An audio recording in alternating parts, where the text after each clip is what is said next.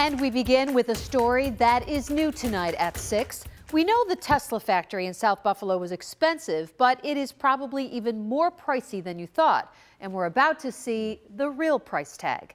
Good evening, I'm Mary Alice Demler. And hello everyone, I'm Scott Levin. The company is also on a hiring binge right now with an important deadline just 11 weeks away.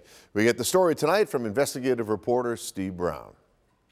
Our Tesla update tonight includes some numbers we think may be new to you. You've probably heard lots of times that the South Buffalo Gigafactory costs $750 million. That's not right. Hat tip to the Buffalo News for first reporting this. State documents list the price of the factory and the land that it's on at $660 million, significantly under that $750 million number. But the state also bought the manufacturing equipment inside the plant. That cost almost $300 million. So altogether, the Tesla factory cost more than $958 million, just short of $1 billion, all supplied by New York State taxpayers. If you've been holding Tesla stock, good for you. Since reporting a profitable fourth quarter for 2019, the price has been rocketing upwards. Tesla shares fueling those NASDAQ gains. And Tesla stock went wild. And shares of Tesla are surging 20% today. Tesla shares soared nearly 50% on Monday. Tesla shares powering higher. Tesla shares rose more than 10% on Thursday, making the company worth more than Ford, General Motors, and Fiat Chrysler combined.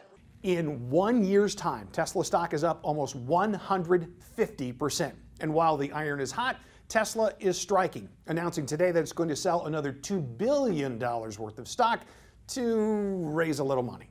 And this for Elon Musk fans, he is coming to the South Buffalo factory. In a tweet last week, he announced a company talk will be held at the factory in April, and there will be tours. There's not been a lot of access to the plant. I got into the factory years ago before it was completed. Almost a year and a half ago, Two on Your Side's Melissa Holmes got in as part of a very limited media tour with no cameras allowed. But she took notes, and this is what she saw.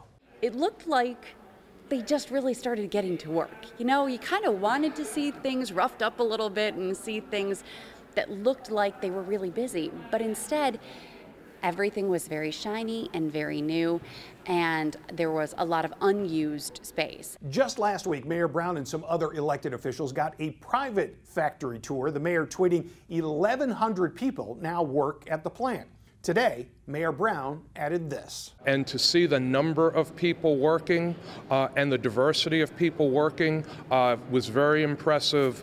Certainly gives me a great sense of confidence. The mayor there is talking about his confidence that Tesla will meet its hiring target. In its deal with the state, Tesla has to have 1,460 employees by April 30th. Failure to do that would mean that Tesla would owe the state $41 million in a penalty. But again, Mayor Brown, based on what he saw inside last week, is confident that Tesla will meet the hiring target. Steve Brown, Channel 2 News.